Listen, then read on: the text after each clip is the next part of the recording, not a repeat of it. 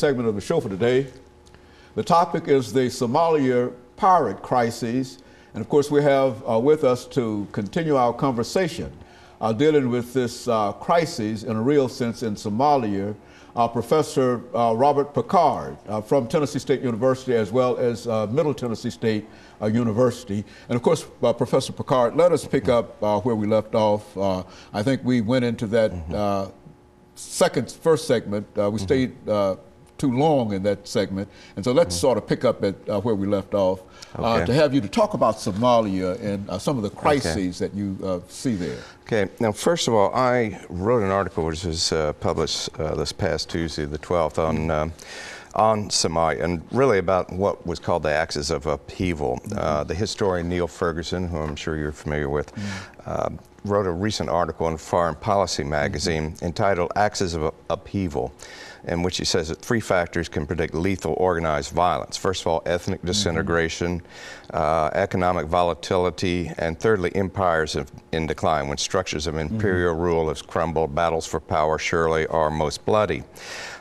He mentioned several countries there. He talked about Russia might be joining that list. The Congo, of course, is very much, the Congo for 12 years has been torn apart in rebellion.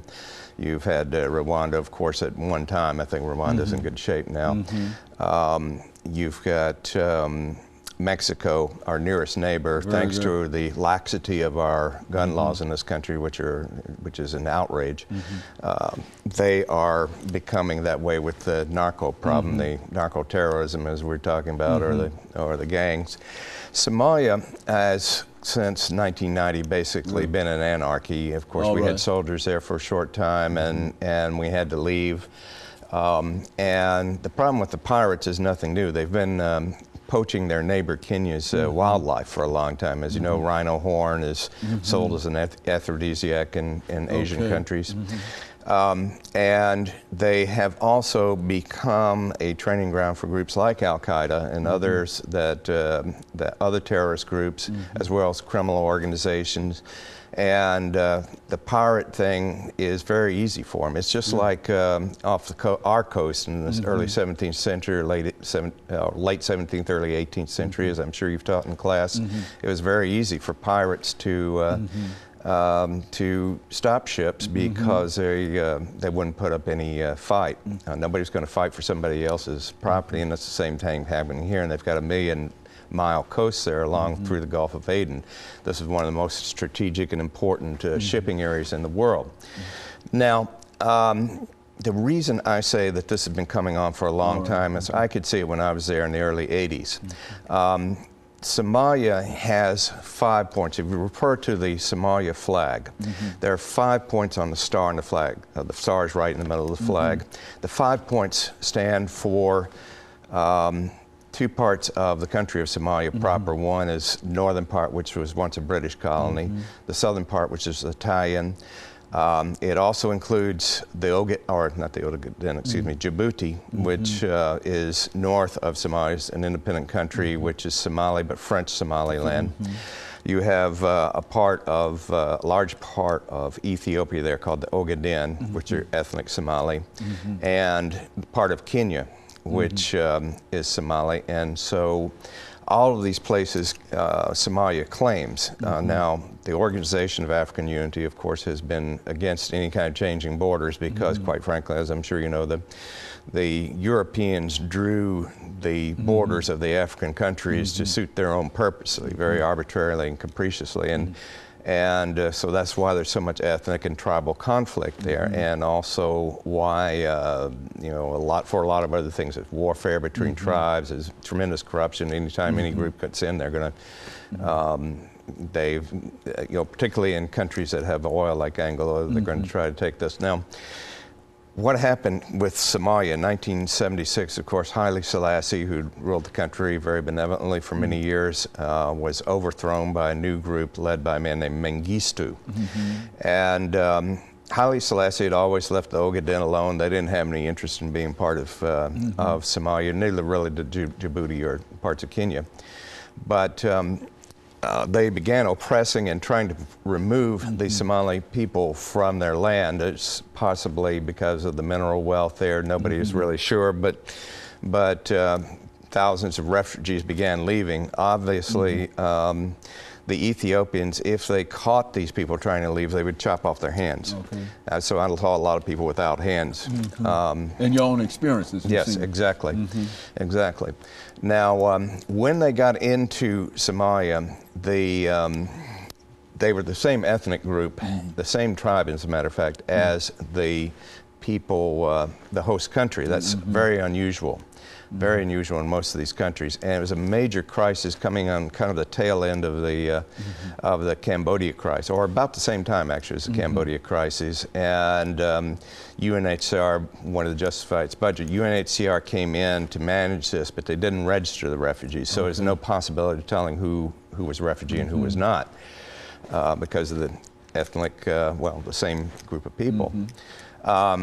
So right at first, the food was being distributed. It was being sent out from the capital, Mogadishu, and trucks, and the trucks would head straight up to Djibouti, sell the truck, sell the merchandise. People were starving. This was food that was supposed to be for the refugees. Right, exactly.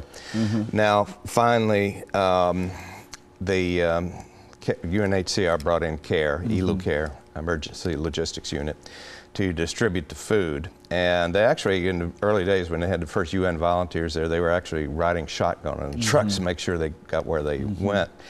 By the time I'd gotten there, it had calmed down a little bit, but what had happened is the country had become dependent on refugee aid.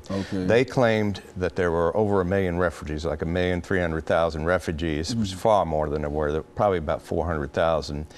UNHCR just arbitrarily decided on a figure of 700,000. But constantly they were claiming, the place where Jalalaxy was the name of the town where I ran my, where I ran the operation, there might have been about 14,000 refugees. They claimed there were 85,000 refugees. This is about 4 times the population of Murfreesboro at that time. And it's just ridiculous, and everybody knew it. And we would tell privately, in private conversations, we'd tell these people with the Somali government, look, you're not fooling anybody. Everybody knows what's going on. You think we're stupid? And they would pay no attention. They had a very, fatalistic, there's something about Islam that's very fatalistic in a way. And so we told them, you're asking for trouble. And that's what happened. The government basically kind of unraveled toward the ends of the 80s. Those refugees began leaving the country and going into Ethiopia and Kenya and these places. The government disintegrated around 1990 when the president, Mohammed Siad Barre, was killed. And since then, it has been an economic and political basket case. Of course, we had troops there for a short term in the 1990s, and you've seen Black Hawk Down, you saw what happened there.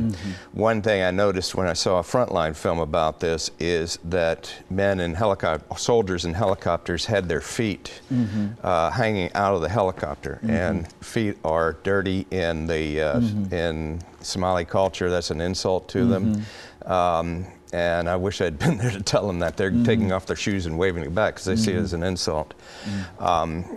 But basically, we've got a serious problem there now, and we're going to have them in other countries as well if we don't act. And so in a real sense, you think that there's just simply a collapse of any kind of governmental authority in Somalia, and that is the basis for... They have a president of parliament right now, but really with no power, and they can't do anything. It's basically divided by medieval warlords. It's like something you see in a post-apocalyptic movie. Okay, and of course, Mr. Pickard, let us take this second commercial break, after which we'll come back and give you an opportunity to elaborate upon some of these things. And of course, we'll be back with our audience following this very, very short commercial break.